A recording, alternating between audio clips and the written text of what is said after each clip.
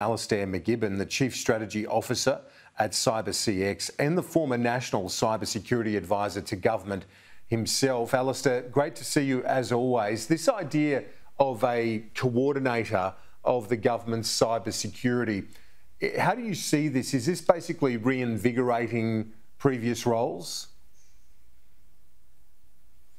Yeah, Karen, it strikes me that the Home Affairs Minister has said that she was frustrated at the lack of certain capabilities inside the bureaucracy in Canberra, and she and the Prime Minister have seen fit to create this position, which is designed, it seems, to help coordinate federal government assistance to organisations during a cyber crisis and hopefully help them also navigate the labyrinthine nature of government bureaucracy, including statutory authorities.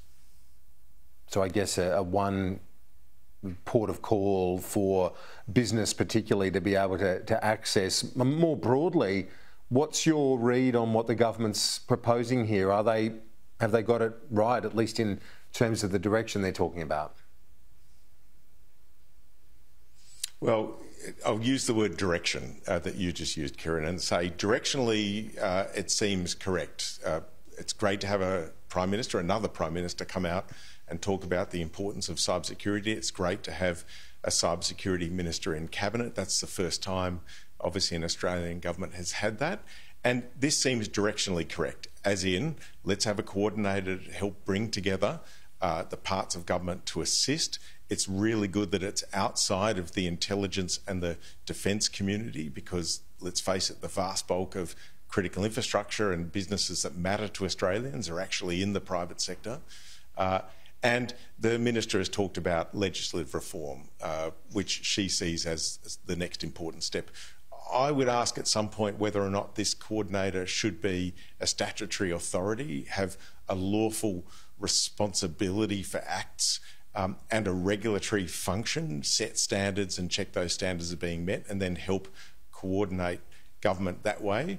But I would say, to answer your question, yeah, directionally it would seem correct. So when you say, just to explain that, the statutory authority, are you saying it should be outside of the Department of Home Affairs? Well, it could still sit inside Home Affairs, but if it was a statutory person within there, they have their own legal obligations to ensure that acts of Parliament are maintained. It would put it on the status of, say, the E-Safety Commissioner or the ACCC or other bodies that have that regulatory role, but they're statutory entities in their own right, and therefore seen not to be political and have more sway when it comes to doing the business that they're doing. We've got Admiral Mike Rogers in town at the moment, former director of the NSA. He's been on Sky in the last week. He made a good point today here in Perth. He said bureaucracies often like just to perpetuate what bureaucracies have done in the past, and we need to be cautious of not doing that when it comes to cyber, because we know that our efforts to date have not been effective enough. So we do need to try new things. One of those potential avenues is the concept of a regulatory authority to do with cyber security and resilience in this country. There's talk as well, the discussion paper from Andy Penn and the other experts that have put this together for the government, suggesting that possibly customer data be included in the definition of the critical infrastructure or security of critical infrastructure. Do you think that area, which would take in a whole heap more businesses, should be considered under that framework, or is there another approach you think the government should adopt? Well, there's no doubt, of course, that Optus and Medibank last year showed us how important data was, and it was so impactful to the broader Australian community. So I can understand why that might be said, and obviously I haven't had a chance to either talk to Andy or to read what he's proposing.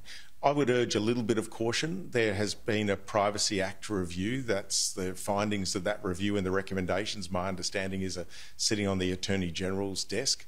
That will clearly see a tightening of regulations in this country around data, and I think the public agrees that's a good thing. We've already seen penalties increase massively. Now it'll be how is that data collected and handled and retained? Really good stuff. I'd like to see how that plays out. I can understand the minister's frustration that the critical infrastructure legislation that was passed by the former government, supported by the now government at the time, wasn't necessarily able to be used in those incidents.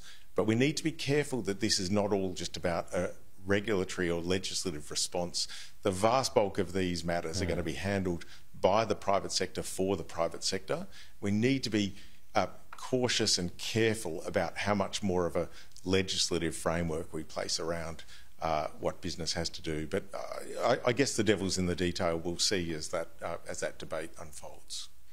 And in broad terms, Alistair, just finally, how do we stack up internationally on cybersecurity? Well, I described cybersecurity and how we compete as a country as a bit like a marathon. I think there are times when we've been near the front of the pack. The Home Affairs Minister has made it clear that she thinks we've slipped behind.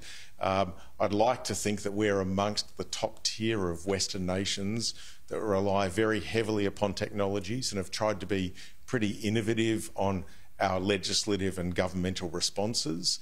It's great to have that ambition of being the most cyber-secure country on earth. I've said before, I'd be happy to see us just at the front of that pack. We learn things from other countries. They pass laws. We work at if they're any good. We implement them here. They look at us as leaders in other ways. So I'd say net, Kieran, we're pretty good, but we see what happens when cyber threats are realised. So it's important that we never lose sort of sight of the need for us to constantly be running forward to try to be pretty resilient.